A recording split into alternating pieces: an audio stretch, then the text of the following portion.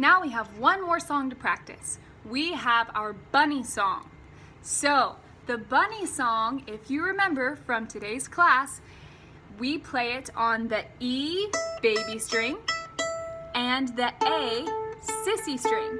So the E is the skinniest string on the violin, it's the littlest one, and then right beside the E is our A sissy string.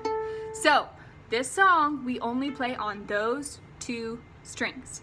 So let's get our violins in playing position, sitting on our shoulder, our chin in our chin rest, our hand holding the shoulder of the violin.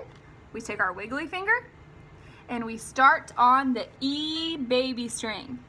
We go, bunny ears are pink, pink, over to the A string. Bunny nose is pink, pink, up to the E string. Bunny paws are pink, pink, down to the A string.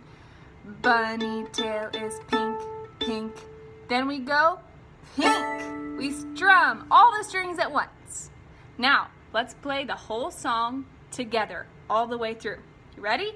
Violin on your shoulder, chin in your chin rest, other hand on your violin's shoulder, and your wiggly finger ready to pluck the E string. Bunny ears are pink, pink.